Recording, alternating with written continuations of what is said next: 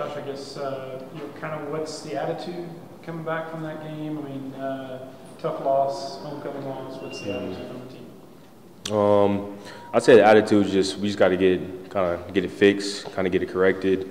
Kind of looking like back at that game, a lot of the plays it was just like kind of like one little thing off or just a little thing here, and for really like from us being like that close like into the game. So I think just really just getting like cohesive and basically fixing that one little thing would just make all the difference. A lot of injuries at receiver. Is that maybe put more pressure on you or the other guys to step up? I wouldn't say that. We got young guys like Armani, Cam Bonner is going to start getting more time. So they've been putting the work in all season. They've just been staying focused, and I think it's going to transition well. And I've just been kind of like talking to them, like just really motivating them, just being like y'all are here for a reason. Like I believe in y'all. Coach Bake believes in y'all. Like just go out there and just play, man. Like this is the game we all love, and like just do your thing. So didn't you come in with Cameron? Mm-hmm. Yeah, same class. Yes, sir. In terms of a bowl game, I mean, how much motivation is there for some of the younger guys to get that opportunity for the seniors who only have this 4 games guaranteed? I would say there's a whole lot of motivation. I've just kind of been talking to them too, just kind of stressing the importance of a bowl game, like what that means for the seniors. Like that's a whole nother game, a whole nother chance to like play before like going out, you know what I'm saying? So I think it's just a huge like motivation factor and just basically keeping everyone up and just stressing like we still have a chance for a bowl game. Like it's a whole nother game, and it can change the trajectory of next season by winning that game too. What do you see from Houston's defense? Their defense is actually really interesting. They run like a lot of different schemes. Like last week, they kind of run Iowa State's kind of U-structure defense.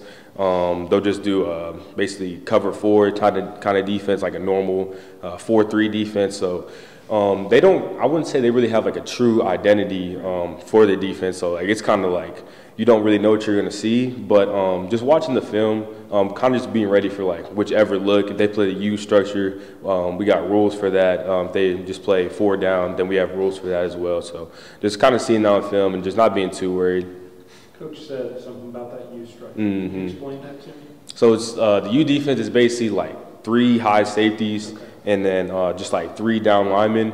And so basically like that U player, instead of it being like a lineman or like a linebacker, he's basically just like a deep linebacker. So if he sees run, then he's triggering really hard. But if he sees pass, then he's obviously in the pass game. So it's just kind of like a player that's kind of floats. It just kind of follows the ball wherever it goes type deal. Yeah. Coach Orlando said he was trying some new things and trying to get you guys to start a little bit faster in games. What, from your perspective, has worked in that regard, and what needs to change more to get you to start games faster? He did basically change kind of like how warm-ups went. He changed.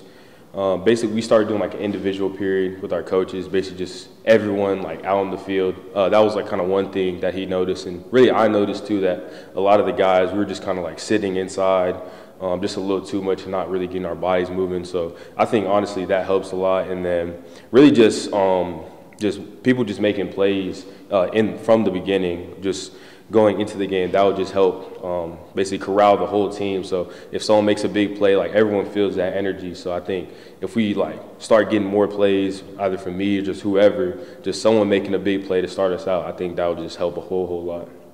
Yeah, just confidence-wise, what would that do just to get off to a good start like that? Maybe take a lead on Houston. What would that do for you guys? Oh, it would be everything. I think you can feel the energy. I think it was with Cincinnati. You could feel the energy when we were up. Like there was never any doubt of like can we lose this or that. Like everyone was attentive. Like everyone like knew like we was gonna win that game. So I think just getting out in front just brings a whole like another level of confidence for everyone on the sideline and in the stands too. How comfortable are you at punt returner now? Seems like you've been taking some chances. Yeah. No, I'm super comfortable.